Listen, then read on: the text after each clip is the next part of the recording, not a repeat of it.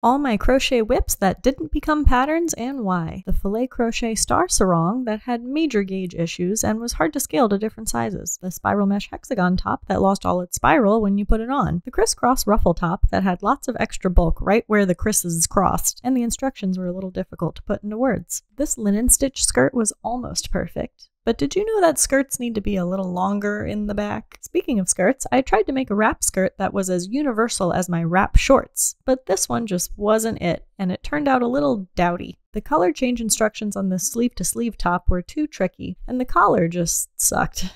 And the bottom hem looked unfinished, and it's so itchy. I made this whole ass cardigan before I realized I didn't like the fit, and then I got this far changing the fit before I realized I didn't like the yarn. This sunflower set is not my design. I copied Shop Fluffy because Rosé wore it in a music video. Okay, thanks for watching. Bye!